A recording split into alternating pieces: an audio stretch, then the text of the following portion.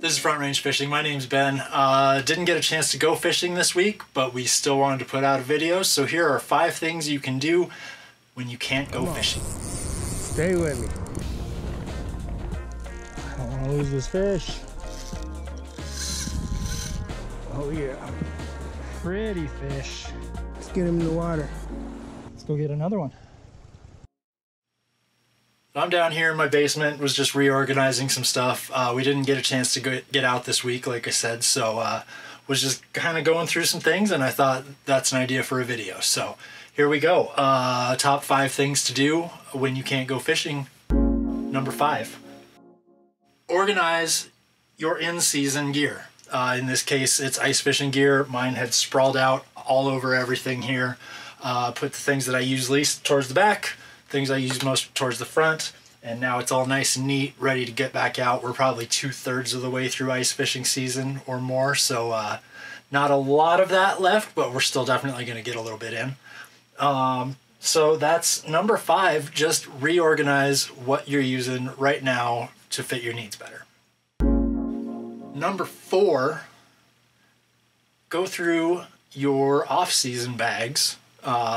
Fly fishing, spin, whatever you do, and get all of your tag ends and microplastics and cigarette butts that you find on the banks of rivers. Get all that stuff out of your bag so you're starting clean for next year, and you can go through, make sure you still have all your tools and everything. If you lost a pair of pliers or something, you can note that and make sure you pick some up for next season. Number 3, check your lines. Just like it sounds. Go through, see what lines you might need to replace. If you do need to replace your fly lines, we have a video on that. I will link that here. If you need to replace your spinning lines, we don't have a video on that yet, but we do have one on doing some maintenance. So while you have that line off, go ahead and pull it apart, throw some grease in there. It'll keep you going nice and smooth for a long time. Thing number 2 to do when you can't go fishing is tie your own flies or clean up and restore some old lures, either of yours or that you find when you're out fishing. Especially when the water drops, you can often find lures laying around the banks. We have videos on fly tying a little bit. We're not the best at it. There are plenty of people out there who are really good at it. Recommend watching them. Watch ours, of course, too. There's a couple of them, and they're definitely relevant to other things on the channel. We've used them to catch fish. But like I said, there are plenty of fly tyers that are much more worthy of your admiration than us. But we also have a video where Ismail goes over how to clean up and restore lures that he finds. We find them all over the place. If you just look for shiny things under rocks, like I said, when the water drops, you will end up with some lures in your pocket.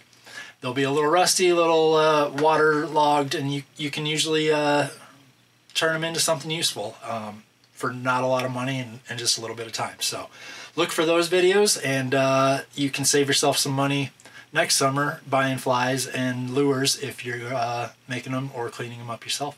Number 1 thing to do when you can't go fishing is watch fishing videos on YouTube. We really appreciate those of you, each and every one of you who watch our videos. And we are looking for 400 subscribers. When we get there, we are giving away this Yeti tumbler. Should be in the next couple of weeks, so watch for more information about how to make sure you can have your chance to win that. And watch more fishing on YouTube. It'll make you a better fisherman. We'll catch you next time. Have fun fishing.